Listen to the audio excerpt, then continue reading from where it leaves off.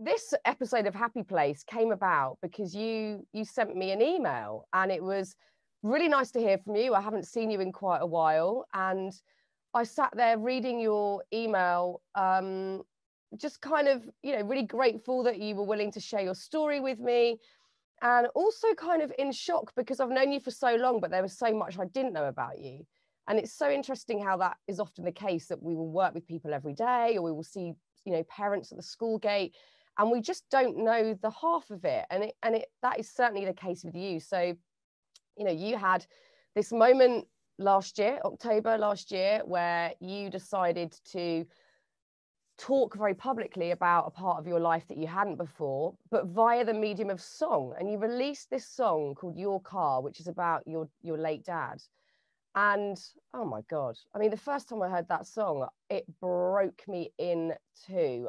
It's just, it's as raw as you get. It's so, well, as you know, you wrote it. It's utterly beautiful. And this explores, you know, the relationship you have with your dad and the difficulties of your childhood. Why did the medium of song feel right? Because that's obviously a very new thing for you. Yeah. So firstly, thanks for saying nice things about it, and thanks for listening to it. It's very strange hearing people talk about it, or even knowing that people have listened to it or connected to it in some way, because it was an incredibly worrying thing to put out there, and I sort of sat on it for a little while. So about the age when I probably came and did radio with you, I was sort of in the epicenter of what had been going on, which is that my dad took his own life when I was, God, I must have been 22, I think. It's quite hard. The sort of, my autobiographical memory for that time is really cloudy, as I guess as a sort of self-protection thing over the years. So when I was 22, he killed himself, and it wasn't totally unexpected. He had suffered with, we think, bipolar, but basically a manic depression. So he would have these massive waves of quite intense manic energy where he'd stay up all night and he'd go off and do wild things. And then the flip side of that is that he was deeply, deeply depressed. And, you know, I've experienced, we'll talk about it later, I've experienced depression to a degree, but what he was suffering was, I sort of never seen anything like it. It was incredibly debilitating. He sort of couldn't get out of bed or do anything, and he was incredibly anxious, and he was sort of going through that. And then he and I, when I was a teenager, he and I had this tremendous fallout, and we hadn't really, well, he hadn't really reached out to kind of try and repair the bonds, and eventually I had to do it when I was sort of 18, and it was quite difficult because I didn't really like him as a person. I had a lot of hatred towards him, but I also loved him because he was my dad. And I went to see him, and I could tell at that time that he wasn't really himself, and I didn't know what it was that was going on. And then he wrote a suicide note about maybe 4 months before he then eventually did kill himself. And my mum found it, and he basically intimated that he was going to go off and I think he said he was going to walk into the sea or something like that. Anyway, massive like police manhunt. They were incredibly quick at reacting, and they went and they found him. And at that point, I was living in London. I was like, right, this is bad. Something's going on here. I'm going to have to go home and have a chat. And I went back, and he was just incredibly depressed, and he felt very helpless. And he revealed to me something which now I know it. I almost feel foolish for not putting the pieces of the jigsaw puzzle together when I was a kid, because there were so many signs there. He revealed that he was an alcoholic. And as soon as he said it, I was like, oh, do you know what? I kind of must have known that on some level. My own relationship with alcohol's been that I've never wanted to go near it. I've never touched it. My sister was the same. So there was obviously something about it that had connected with me. And since working with the therapist to kind of explore this stuff, which I had really tried to bury very deep because it was extremely painful, I sort of was able to connect loads of dots from my childhood. And anyone who's got an alcoholic family member or an alcoholic parent, or maybe is an alcoholic themselves, will kind of know that there are so many clues and signs there, but it's often hidden or it's just denied. If it's ever raised, it's sort of, it's either denied or an energy comes out, which means that it's off limits for talking about. And that was very much the sort of the energy of the household. You know, it was, if anything was ever mentioned about drinking, it was just, oh, no, swept under the rug, or, you know, my dad would get angry about it. And so when he said to me, I think I'm an alcoholic, immediately we kind of, well, firstly, for me, it was a revelation of how did I not know this and how could I have not helped sooner? And the first thing we did was try and get him into an AA meeting, which he went to. And he went to that, I guess, you know, maybe on and off over those next couple of months.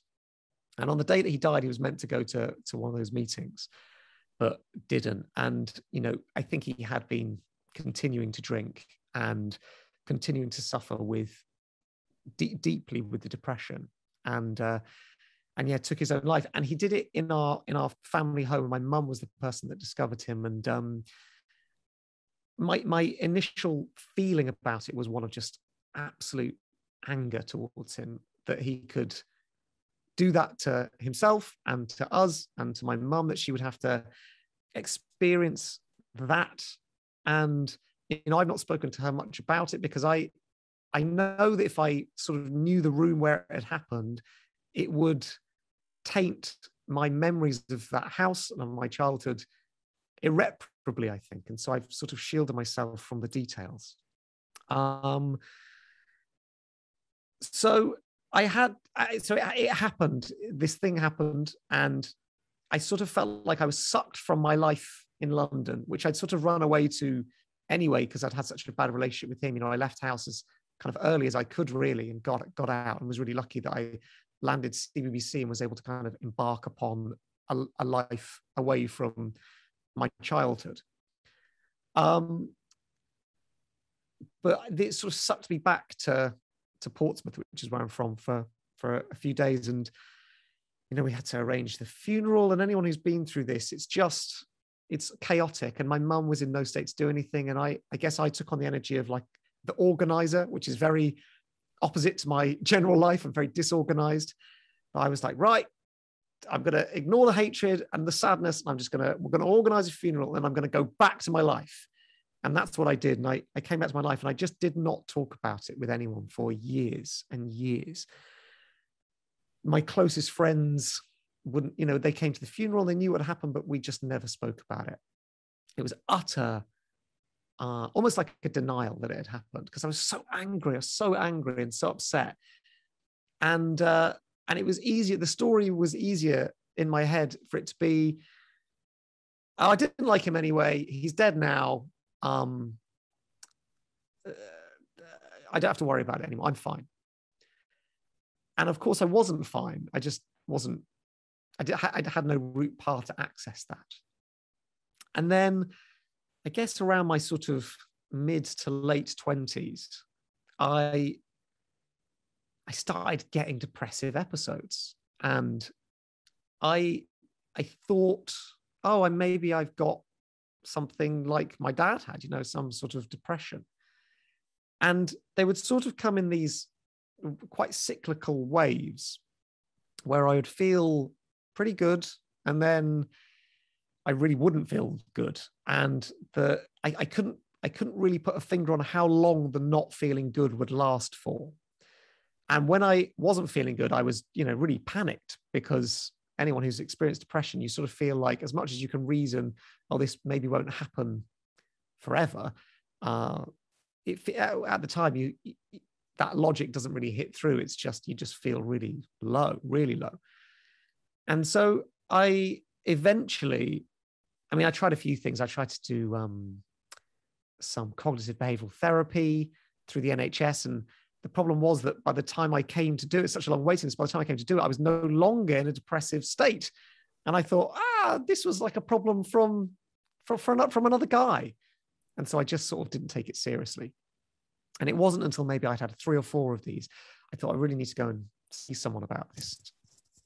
I went to a doctor and said, hi, I have this thing where I get depressed quite a lot. And they said, well, are there any other symptoms? And we sort of spoke through my personality. And they said, oh, yeah, we think you've got this thing called cyclothymia. And then I went to see a psychiatrist or a psychologist. I can never remember which one it was, but the person that categorizes these things. And they said, yes, you have this thing called cyclothymia. And I'd never heard of it before. I'd never heard anyone talk about it. I didn't know what it was. I had to go and Google it.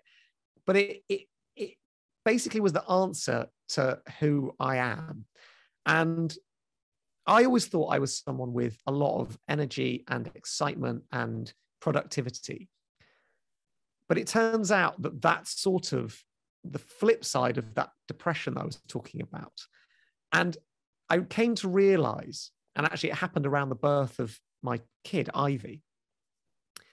I was in one of these slightly more manic phases or up phases. Manic maybe isn't the right word, but it's like it's an ultra productive. You feel almost invincible.